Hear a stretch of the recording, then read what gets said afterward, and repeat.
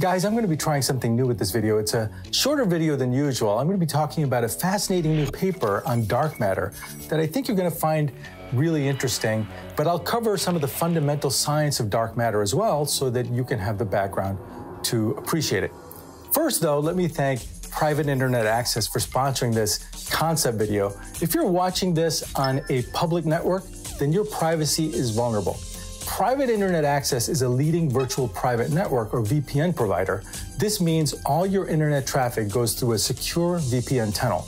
Your IP address is hidden and all your data is encrypted so no one can spy on you or steal your data. Your digital privacy is safe no matter where you are and no logs are ever kept. It also gives you IP cloaking. This means that you can be almost anywhere in the world online without physically being there, so you can unlock geo-restricted content from sites like YouTube, Hulu, and Netflix. It's available on all platforms, Windows, Mac, Android, iOS, and others, and a single subscription will protect up to 10 devices at a time. If you click the link in the description right now, you'll get a whopping 77% off, complete digital privacy for less than $3 a month, and 3 extra months are free. And there's no risk because they give you a 30-day money-back guarantee. It's a great deal. Check them out at the link in the description. All the matter that's visible to us constitutes only about 18% of the total matter that we think actually exists in the universe. How do we know that this other 82% actually exists when we can't see it? Well, one way we can tell is by the way that galaxies rotate.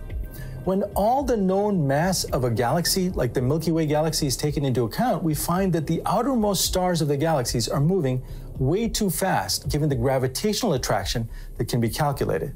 The total gravity would be too weak to keep these stars bound within the galaxy. They should fly apart and be ejected at the speeds that they're rotating. When you calculate what the gravity of the galaxy would need to be in order to observe the rotational speeds that we observe, you can calculate the mass that should be there, but isn't visible. In fact, our Milky Way galaxy should be surrounded by a large halo of this unknown mass, and thus unknown matter. Since we can't see it, and we don't know what it is, we are in the dark about it. That's one of the reasons it's called dark matter. Dark matter is an appropriate term because we can't seem to detect it no matter how hard we try. The matter does not seem to interact with ordinary matter, at least not in ways that we can currently detect. For example, it does not emit any light, nor interacts with ordinary things in any way that we can detect, except through gravity. One candidate for what it could be is a weakly interacting massive particle, or WIMP, which is heavy and is electromagnetically neutral. Scientists have tried detecting it in liquid xenon baths via sensors on silicon chips and the Large Hadron Collider in Geneva. They've even studied heavy stars to see how they might be affected when moving through this halo of dark matter. But so far, to no avail. It has remained elusive. But in a new paper published in the journal Physical Review Letters, physicist Rebecca Leane, a postdoctoral researcher at Stanford's SLAC lab, and Yuri Smirnov at The Ohio State University have proposed a clever way to detect them: heat from exoplanets. According to their calculations, certain kinds of dark matter could drastically increase the temperatures of exoplanets near the center of our galaxy. Exoplanets are planets outside our solar system. These mainly consist of planets around other stars and rogue planets roaming freely, not bound to any star. As exoplanets pass through the dark matter halo, the dark matter can scatter and then get captured by the exoplanets. Dark matter typically goes right through ordinary matter without interacting in any way. But once in a while, a dark matter particle can nudge ordinary particles like protons, slowing it down just a little bit. This is analogous to hitting a billiard ball with a grain of sand. This is called scattering. The change is slight and very hard to detect, but if you accumulate enough of these collisions, then the dark matter slows down enough to be captured by the planet's gravity. Over time, a lot of dark matter particles can become captured, especially by very massive exoplanets. At high concentrations, these particles can collide and annihilate each other. This would release energy in the form of heat, and this heat is absorbed by the planet. The temperature of the planet should thus increase. How much of an increase in temperature would we see? Well, according to Leane, it would be quite significant. Temperatures of some of these planets could be in the ballpark of 1,000 Kelvin, which is about 700 degrees Celsius, or 1300 degrees Fahrenheit.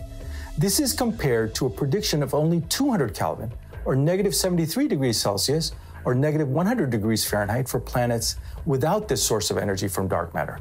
So according to their calculations, Jupiter-like exoplanets, which we would expect to have surface temperatures of well below freezing, may be broiling hot. So one question is, how would you know that the heat of a planet is due to dark matter and not due to some random heat source? According to Leane, the giveaway would be if you see a pattern of too many planets that are way too hot and their temperatures are correlated with the dark matter density of our galaxy. The dark matter density, for example, is thought to be greatest near the center of our galaxy. So if exoplanet temperatures get higher as the planets get closer to the center, then this would be a smoking gun.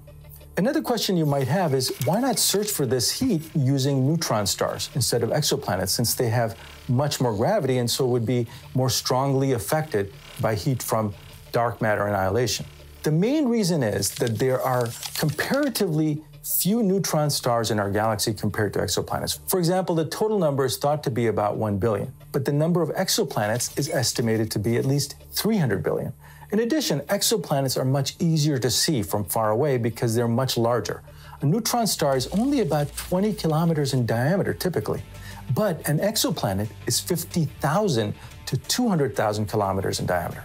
Generally, the bigger the planet is, the better candidate it is for this kind of heat detection. Relatively small planets like Earth or Venus are too small to accumulate huge quantities of dark matter.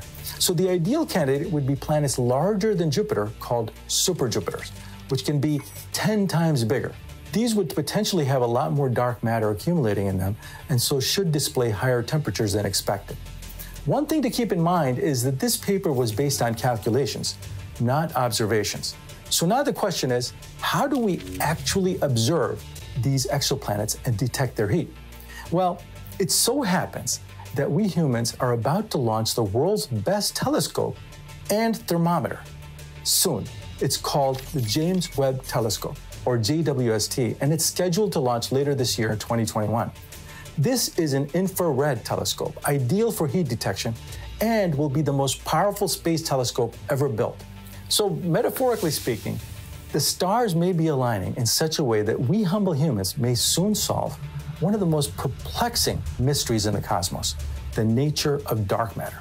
It's a great time to be alive if you're a science enthusiast like me. And if you like this concept video, let me know by leaving a like. And if you have a question, post it in the comments and I'll do my best to answer it. I'll see you in the next video, my friend.